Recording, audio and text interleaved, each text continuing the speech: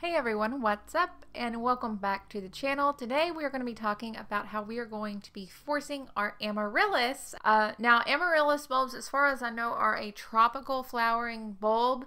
Here in my zone 6B7, the only option we have to grow this bulb is to force it indoors during the winter. We can't plant it outside because our winters get way too cold for that. But I ordered a couple varieties this year and I wanted to try forcing them for the first time ever. The first variety that I got is one called Bolero, and it comes from Longfield Gardens. Both of these do, I should go ahead and say, not a sponsored video, just saying where I got them because some people ask. Anyway, the description for the Bolero says, Bolero's hot pink flowers have broad petals with a sparkly sheen. These early blooming Amaryllis bulbs were grown in the southern hemisphere and will arrive to your door eager to burst into flower. Plant them by mid-November for holiday decorating or gift giving. And that's exactly what I wanted to do with this one. So I want to give this one as a gift for Christmas. So what I am going to do in this video is I am going to begin the process of potting these up. The other one is Sweet Nymph.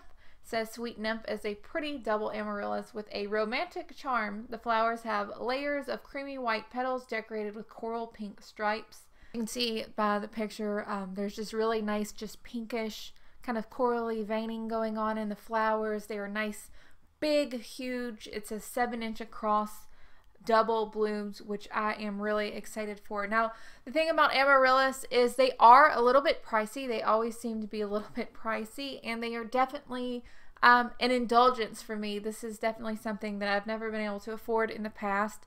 So unlike the other bulb containers, the lasagna planting that we already made, this one is going to be indoors the entire time. I should also mention there are a ton of ways that you can force these. I am going to be forcing these in a pot with soil. However, you can also use vases with pebbles or stones and force them in water. Maybe eventually I can do another video about how to force these with water using that method. For now, we are just going to be sticking with using potting soil simply because I have some potting soil and this is just the easiest method for me. The first thing I'm going to do is I am going to select a pot. The pot that I'm using is larger than my bulb. This is important. You want to make sure that your pot is at least about, 2 inches larger in diameter all the way around from your bulb. After I've done that, I'm going to begin filling my pot up with a little bit of potting soil. If the pot is on the bigger side, I would definitely suggest adding a little bit of gravel to the bottom just to make sure the drainage holes aren't, impeded or anything like that. But I think I'm going to be fine. Once I've filled this up about halfway, all I'm going to do is I am going to gently place my bulb in there with the pointy side up and the root side down, obviously, because we want to start to get this bulb really growing a nice root system and thinking about beginning to sprout. After I've done that, I am just going to add some additional potting soil to this little container. And it will be important to mention that I am not going to cover the bulb. I am just going to add potting soil until about half of the bulb has been covered. Ideally, I want to leave about half to a third of this bulb out of the soil. Then after I have done that from soil around the bulb, I'm just going to water this planter extremely well. I'm going to get that soil nice and saturated and get it ready to grow. Now once I have done that, allowed it to drain out and everything, I am going to place this in a warm location, about 70 degrees Fahrenheit, until I start to see growth. As I'm waiting for this, it will be important to maintain a watering schedule.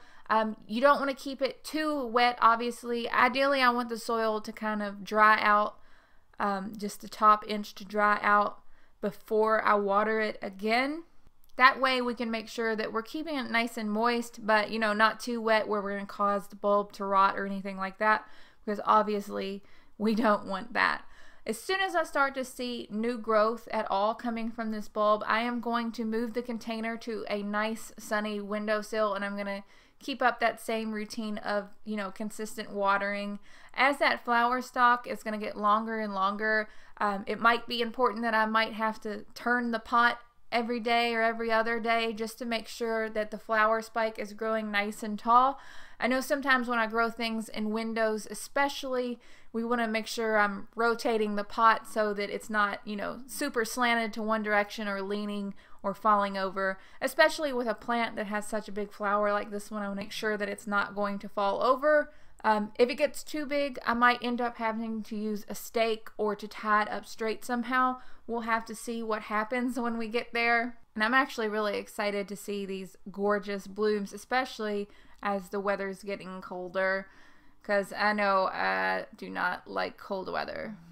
According to the pamphlet I received, as soon as my plants do start to bloom, I can move them to a little bit of a cooler area that doesn't receive as much direct sunlight, and this will help the flowers last longer so I can enjoy the flowers longer indoors.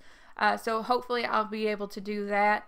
And on the internet, I've seen a lot of people say that if you treat the Amaryllis bulbs correctly when they are done flowering for the season, if you let the foliage continue to grow and continue to get sunlight, and, you know, follow a certain procedure, that you can actually save these Amaryllis bulbs and get them to rebloom again another year, which is something I am definitely interested in. I'm going to be trying to do for you guys, and I'm going to share that process with you guys because, as I've already mentioned, these bulbs, they can definitely be pricey, especially if you are buying one as a gift. I totally recommend that you buy the bulb on its own and buy your own pot, because some of these things can be upwards of $42 for the bulb and a nice pot. That's a lot of money. So obviously I am going to be trying to get the absolute most for my money out of these Amaryllis bulb forcings indoors.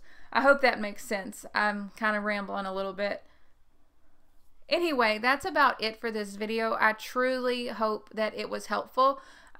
If you have any experience at all with forcing Amaryllis bulbs, tell me all about it down in the comments below. What was the variety that you forced? Did you notice anything I should look out for? Did you stake it? Tips, tricks, anything like that? I always love to hear from you guys. I learn so much just from the comment section. I really do appreciate you so much. If you're new to the channel and you're not subscribed already, be sure to hit the little subscribe thing and the bell icon and whatever steps you have to take these days. We're making a lot of videos about flowers, cut flower gardens, vegetable gardens, even some DIY projects are coming up. So if you like a little bit of surprise, you might like this channel too.